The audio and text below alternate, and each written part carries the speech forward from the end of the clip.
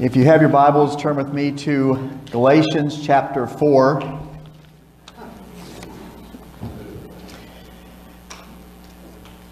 Sounds like I have a very powerful voice this morning. Galatians 4, we'll be starting in verse 21. Tell me, you who desire to be under the law, do you not hear the law?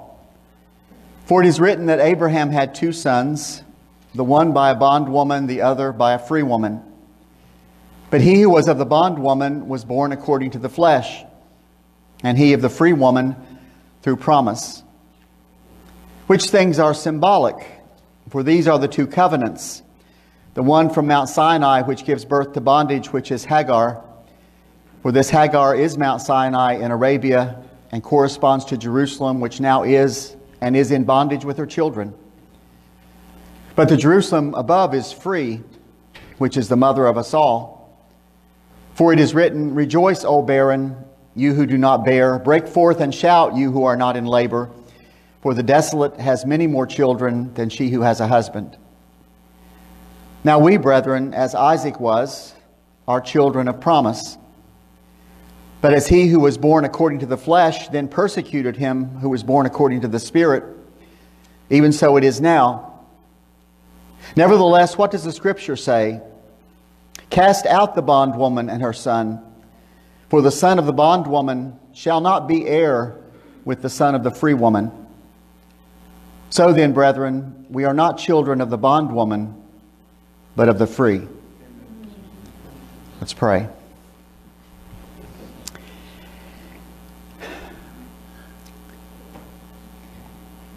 Father, I thank you for this beautiful day that you've given us in January. Even though it's cold, Lord, I thank you for the warmth that the sun brings. I thank you for the beauty that's present, even as death seems to hold our world in its grips, Father. Lord, I thank you for the privilege you've given us on this cold morning of being here to worship you, of gathering as your people, and as acknowledging through our very presence that you are worthy of our worship. Father, I pray that you would receive the praises that are sung, the prayers that are offered, the meditation of people's hearts as they give attention to your word. I pray your word would accomplish the purpose for which you would send it out, and that you would set a guard over my lips, Father, that I would speak words that are faithful and true. And all these things I ask in Jesus' name. Amen. Amen. You may be seated.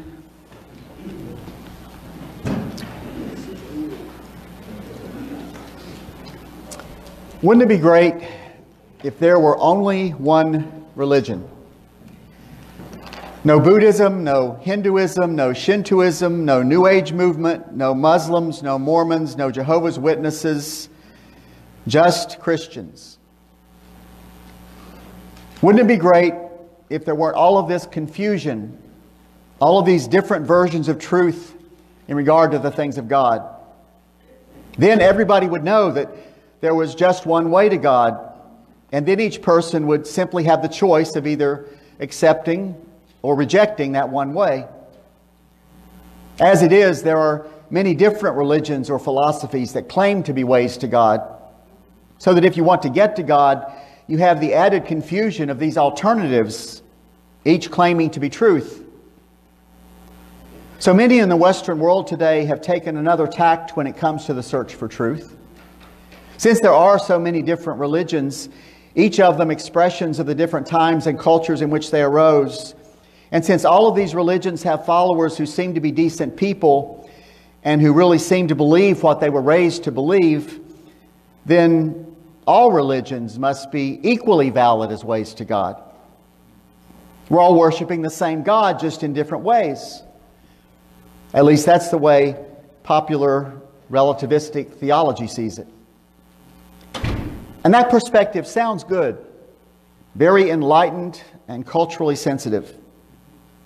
until you actually hold the perspective up to scrutiny.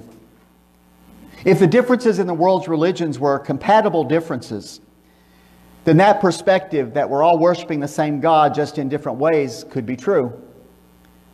For example, if I told you I knew a woman named Mary who had long blonde hair, blue eyes, and was about 5 feet 3 inches tall, and you told me you knew a woman named Mary who worked at Target, had a husband named Mike, and was in her 30s, we could be talking about the same Mary, even though we described her differently. There's nothing about my description of Mary that's in conflict with your description of Mary. Mary could have long blonde hair and work at Target. She could have blue eyes and have a husband named Mike. She could be 5 feet 3 inches tall and in her 30s. On the other hand, if you go on to tell me that the Mary you're talking about has short black hair, brown eyes, and is about 5 feet 10 inches tall, or if I tell you that the Mary I'm talking about has never been married and is in her 60s, we have a problem. We can't be talking about the same Mary because the differences are incompatible. And those incompatible differences between the two Marys are the same kinds of differences we find in the different world religions. There are similarities. They all have a moral code that shares some of the same values. They all have alleged holy writings. They all have worship practices and places in which those worship practices take place. But when it comes to the primary distinctives of the religions, their concepts of God or the divine, their view of human beings in relation to the divine, their understanding of what lies beyond this life, how relationship with the divine is attained, and exactly what that relationship means, in those areas that are the most important, the religions are not compatible. In fact, they're contradictory. So we can't hold on to that convenient cliche that we all must be worshiping the same God just in different ways. Which means we have a problem. Which alleged truth is truth? It's as though God has involved us in some cosmic shell game. And if there isn't a P under every shell, if all religions are not equally valid as ways to God, then we have to guess as to which religion truly is the way to God. Or is there an alternative to simply having to close our eyes and guess? Is there something that sets truth apart? Something that sets Christianity apart? Something that would enable the honest searcher for truth to discover God's truth among all the differing truth claims in the world? And of course, it is this alternative that the Bible teaches. That there are a number of distinctives that set Christianity apart from the other religions of the world. The obvious one being that Jesus is the only begotten Son of God and the only way to God. No other religion of the world teaches that, either about Jesus or about that religion's founder. And if that truth claim is accurate, then that truth claim alone means that in Christianity we have found truth. There are other distinctives in Christianity, namely related to the nature of God. Christianity teaches, based on biblical revelation, that God is a triune being, one God in three persons, Father, Son, and Holy Spirit. The other religions of the world either teach that God is a solitary being, in which case, by the way, He then is not an all-sufficient being because He needs something. He needs to create in order to have relationships. Or the religions teach that there are many gods and goddesses, or that there is no personal God at all, just some form or cosmic mind that exists out there in the universe. Then there's a third distinctive in Christianity. And this is the one the Apostle Paul is dealing with in the passage we opened up with this morning. Something unique about Christianity, something at the very heart of the Christian message that sets Christianity apart from every other religion that has ever existed or that exists today in the world. Look in Galatians 4, verse 21. Tell me, you who desire to be under the law, do you not hear the law? The Apostle Paul wrote to the Galatian church in order to answer one basic question. Was Jesus' sacrifice on the cross sufficient to pay for all of our sins for all of time? Or is there something else that we have to do if we are to truly attain or keep salvation? Put more simply, is salvation a gift of God appropriated through faith alone? Or is salvation a mixture of faith and works? The Apostle Paul doesn't see the question as merely incidental to Christianity. He sees it as striking at the very heart of the Christian message. And so you find more impassioned language in this letter than in any of Paul's other letters. In fact, he starts off in Galatians chapter 1, beginning in verse 6. I marvel that you are turning away so soon from him who called you in the grace of Christ to a different gospel, which is not another. But there are some who trouble you and want to pervert the gospel of Christ. But even if we or an angel from heaven preach any other gospel to you than what we have preached to you, let him be accursed. As we've said before, so now I say again, if anyone preaches any other gospel to you than what you've received, let him be accursed. You see, here's what was happening.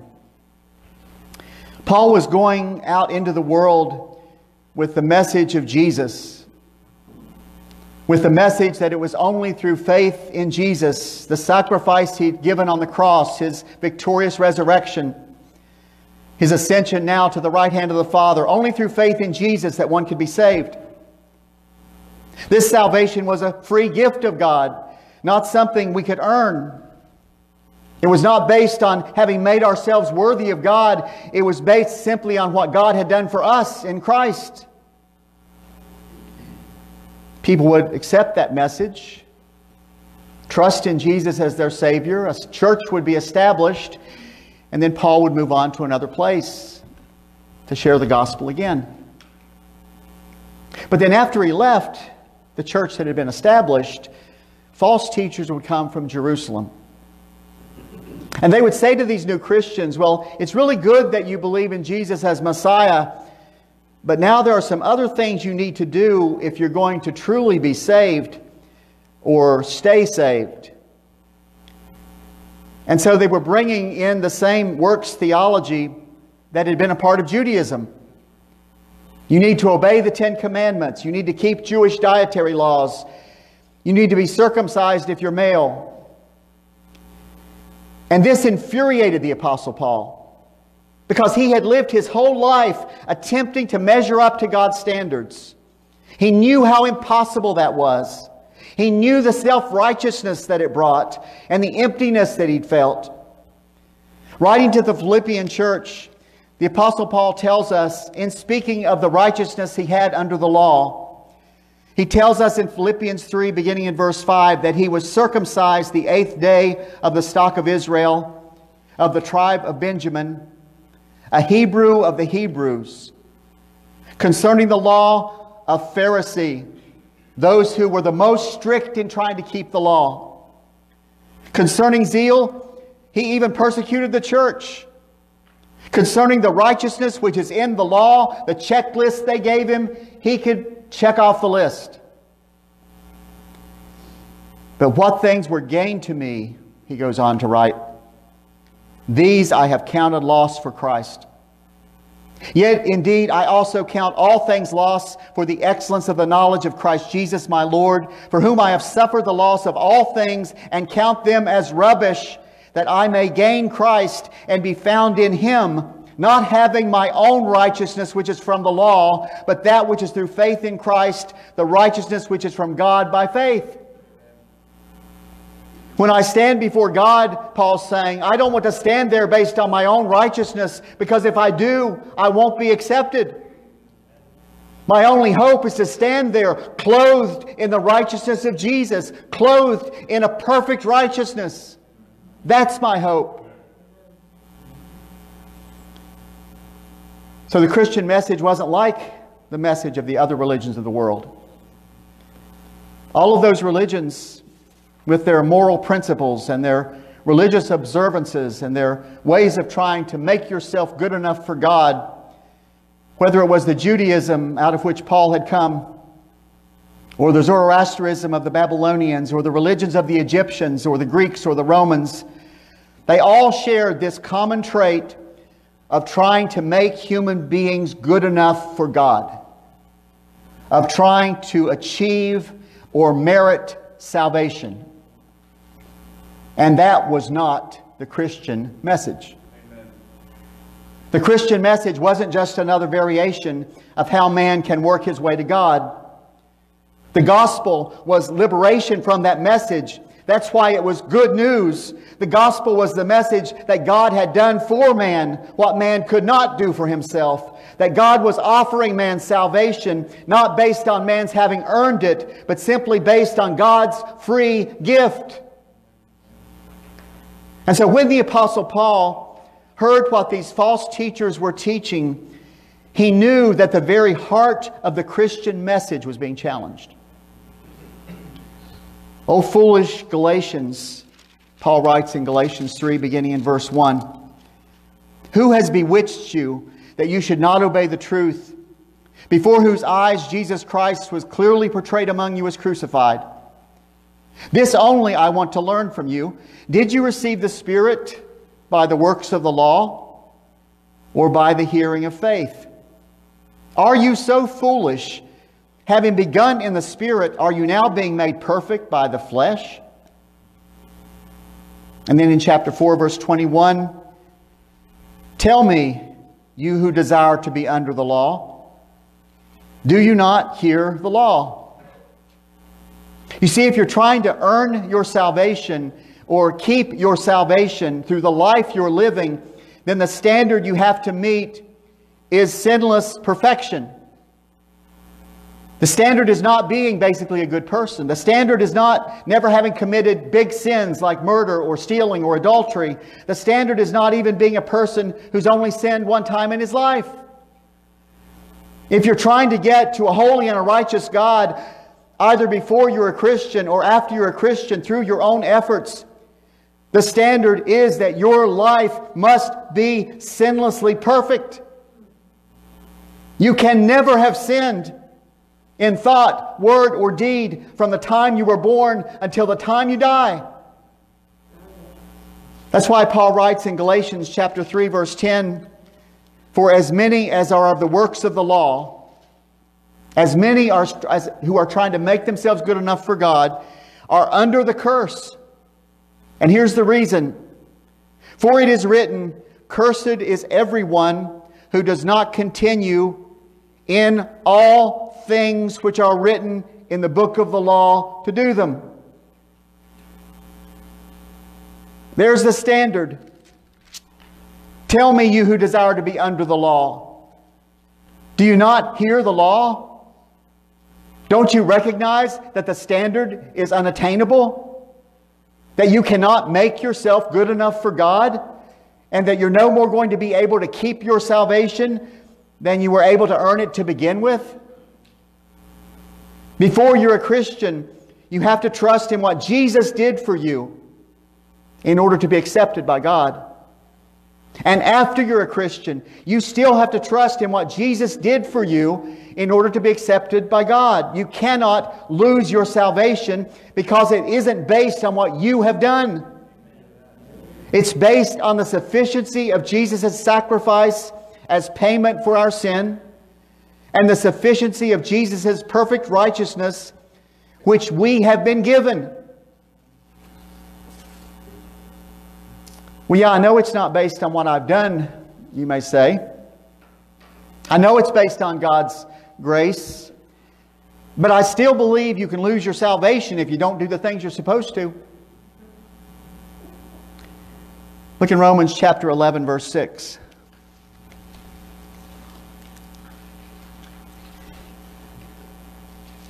In speaking about the fact that our salvation is based on God's grace, Paul writes there, "And if by grace, then it is no longer of works. Otherwise, grace is no longer grace. But if it is of works, it is no longer grace. Otherwise, work is no longer work." Paul's saying we can either be saved through God's free gift, or we can be saved because we've earned it, but both can't be true. It's either a gift or we've earned it. If it's a gift, but I have to give you something for it, it's not a gift. And if I have to give you something for it, then I'm, in a sense, buying it from you or earning it. Now, I know that one of the things that a lot of TV evangelists will do today is they'll, at the end of one of their programs, tell you they're going to, for a donation of $50, give you a free Bible. It's not a free Bible. You're paying $50 to get it. And that's the point that Paul's making here. Either our salvation is based on God's free gift. We have done nothing to deserve it or earn it. Or it's based on our having done enough to earn it. And the problem with the second option is it's unattainable. Because we're dealing with a perfectly righteous God. That's the standard. One to which no human being can live up. So in order to make this same point to the Galatians, Paul gives us an analogy. Go back to Galatians 4, verse 22. "For it is written that Abraham had two sons, the one by a bondwoman, the other by a free woman. But he who was of the bondwoman was born according to the flesh, and he of the free woman through promise." Paul's referring here to the fact that Abraham had two children. One, Ishmael, who was born the natural way. Abraham had sex with a woman who was still fertile, and she conceived. The other child, Isaac, was born as a result of divine intervention. Abraham was 99 years old when Isaac was conceived, and his wife Sarah was 90. Now maybe you could see a 99-year-old man still being able to father a child, but for a 90-year-old woman to conceive and give birth when her womb had been dead for 4 decades, that required divine intervention. That required God doing for Abraham and Sarah what they could not do for themselves. Verse 23, "But he who was of the bondwoman was born according to the flesh, and he of the free woman through promise." Now let me show you what Paul means when he refers to Isaac's having been born as a result of a promise. Go to Genesis 17, verse 15.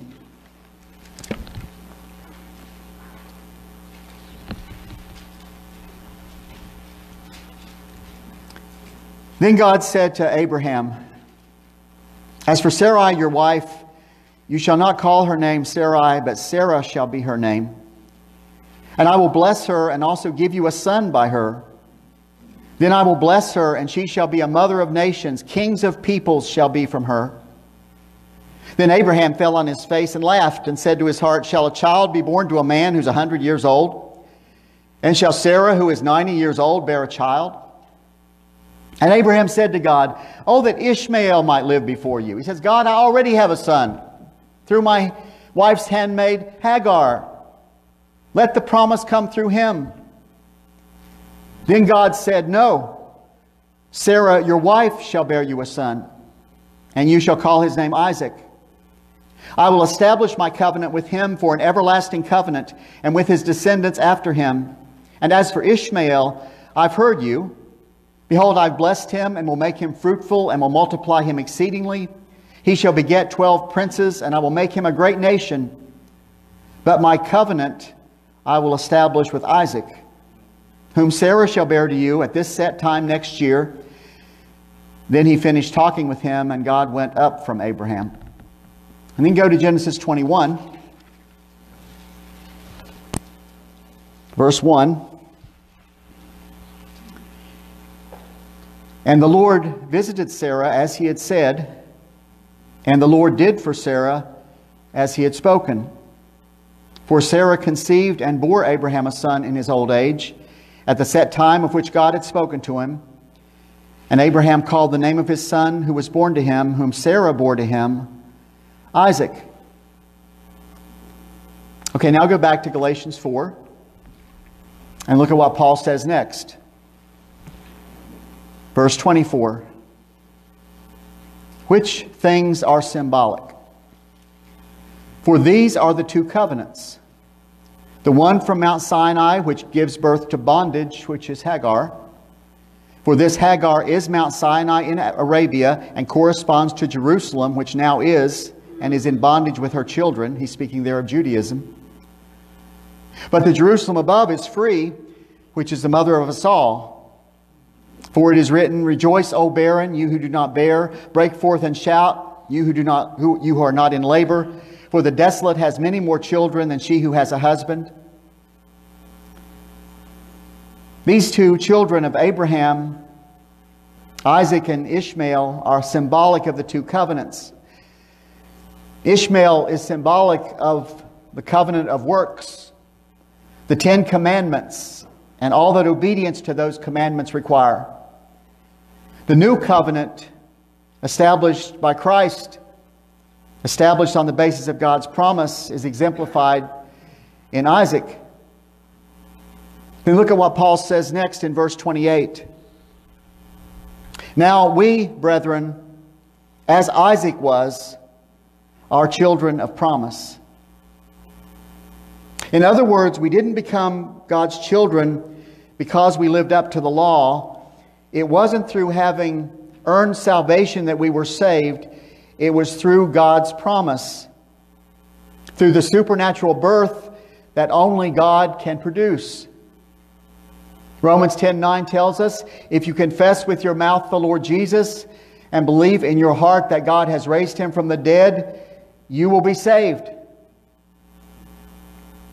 Then Paul presses his analogy even further, verse 29. But as he who was born according to the flesh then persecuted him who was born according to the Spirit, even so it is now. There are those within Christianity who want to make Christianity just another way of man trying to work his way to God. Jesus becomes just a centerpiece for a religion of works. And then those same people ridicule those who point out that there's no way a human being could ever work his way to God, that only faith in what Jesus Christ has done for us can save us. They say things like, what does that mean? You could still murder someone and still be a Christian? What about those people who start off as Christians and then later deny Him? They try to belittle this glorious truth that God has done for us what we could not do for ourselves. So look at what Paul says about those who would deny that our salvation is secure in Christ. Verse 30. Nevertheless, what does the Scripture say? Cast out the bondwoman and her son, for the son of the bondwoman shall not be heir with the son of the free woman. If you're trying to get to God based on making yourself good enough, you're in a heap of trouble. Because you won't be accepted. You'll stand before God and He'll say to you, "Depart from me, I never knew you." Paul tells us in Galatians 2:16, by the deeds of the law, no flesh will be justified in his sight. Galatians 4:31 goes on then, so then, brethren, we are not children of the bondwoman, but of the free. We're not saved because we have merited or earned our salvation. We're saved because God has given it to us in response to the faith that we've placed in Jesus Christ, in the work that He did, in the salvation He secured for us. And our salvation, secured through Jesus' sacrifice and appropriated by faith, is absolutely secure. So look what Paul tells us in Romans chapter 8, beginning in verse 31. What then shall we say to these things? If God is for us, who can be against us? He who did not spare His own Son, but delivered Him up for us all, how shall He not with Him also freely give us all things? Who shall bring a charge against God's elect? It is God who justifies. Who is he who condemns? It is Christ who died, and furthermore is also risen, who is even at the right hand of God, who also makes intercession for us. Who shall separate us from the love of Christ? Shall tribulation or distress or persecution or famine or nakedness or peril or sword? As it is written, for your sake we are killed all day long, we are accounted as sheep for the slaughter. Yet in all these things we are more than conquerors through Him who loved us. For I am persuaded that neither death, nor life, nor angels, nor principalities, nor powers, nor things present in your life right now, nor things to come, things that will happen in your life in the future, nor height nor depth, nor any other created thing. That includes even you, doesn't it? You're a created thing. So not even you can separate you from the love of God, which is in Christ Jesus our Lord. Our faith is secure because of Jesus. He paid the price for all of our sins. And we stand before God now clothed not in our own righteousness, which is according to the law and which we don't have, but clothed in the righteousness which God has given us through faith. Let's pray.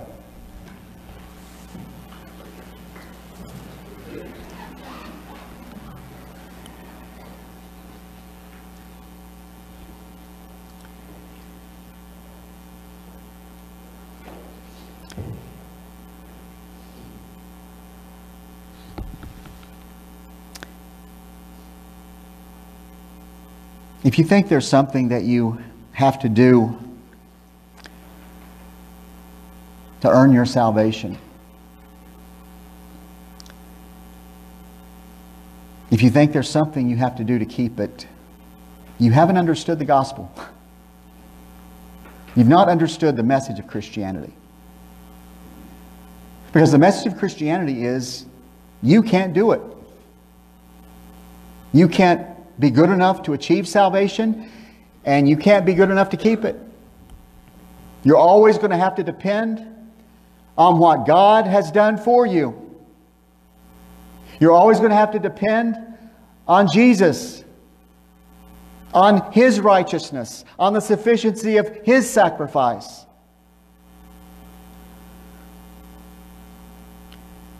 And so I want you to thank God for Jesus. Had Jesus never come, no human being would have been accepted by God.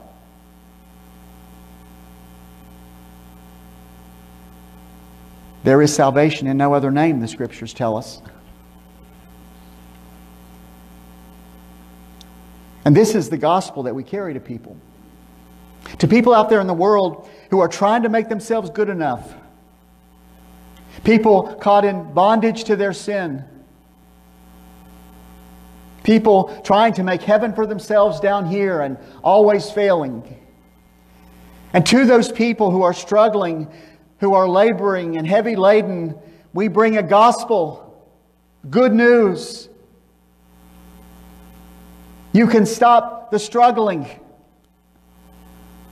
because God has given you salvation through what Jesus did. Through your faith in Jesus' sacrifice, you can be made pure. You can be made holy before a holy God. He has taken your condemnation. He has given you His righteousness.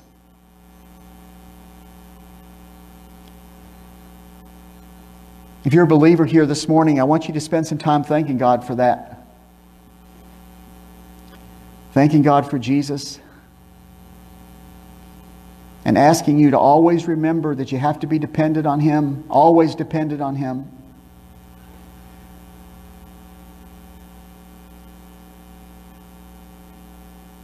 Maybe you're also with us today and you haven't yet trusted in Jesus Christ.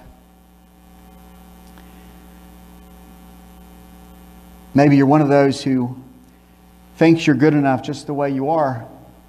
You don't need a Savior. Or maybe you're caught up in trying to make yourself good enough. You've got this checklist you're trying to live up to make sure you do everything right. You're never going to be able to keep the checklist.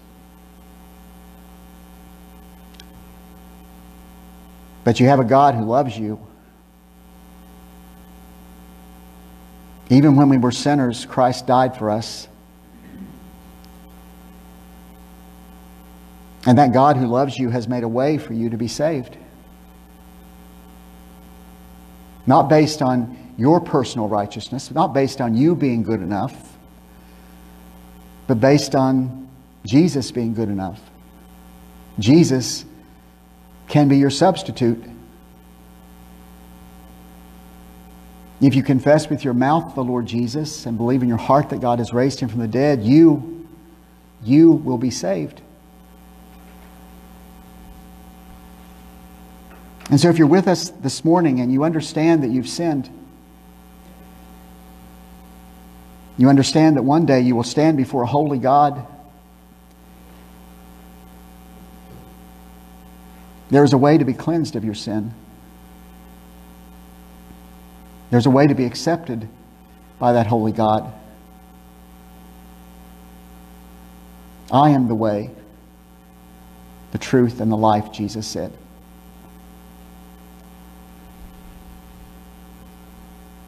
And so if you know that you've sinned and you want the forgiveness that only comes through Jesus, the promise of eternal life that only comes through Jesus, if you would raise your hand, I will lead you in a prayer of commitment. I'll pray the words aloud. You can repeat them silently to God right where you are. All you need to do is raise your hand.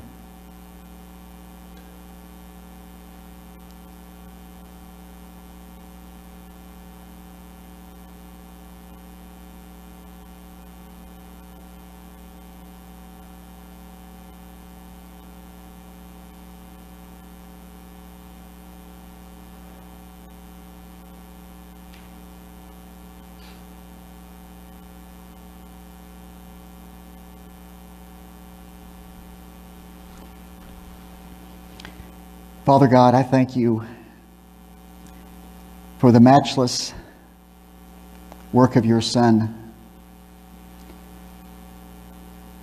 I thank you, Father, for the abundance of your love. I thank you, Father, for reaching out to us in the midst of our sin to make us clean, to do for us what we could not do for ourselves, Lord. I thank you, Father, that God the Son came among us as one of us, that He was tempted in all ways like we are, yet without sin. I thank you that He gave His life as the spotless lamb in sacrifice, a sacrifice that was acceptable to you, whose acceptance is proven because death, the punishment for sin, could not hold Him. Jesus arose from the dead on the third day, victor over death and hell and sin. I thank you, Father, for the gift of salvation that comes through Jesus, that we can find rest from our labors. I thank you, Father, for the promise we have of forever with you, and for the privilege you've given us of going out into this sin-drenched world with the message of a Savior, with the gospel of Jesus Christ. Let us be faithful, Lord. All these things we ask in Jesus' name. Amen.